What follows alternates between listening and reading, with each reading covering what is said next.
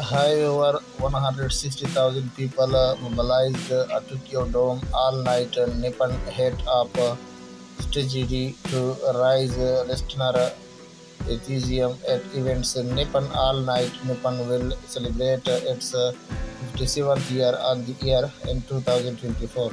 It has been loved as a national late-night radio program for over half a century, and in recent year, the program has successfully hosted a series of large-scale events. We will talk to the people behind the scene of the program and look back at the popular artists who have solidified the program popularity over the past 5 years.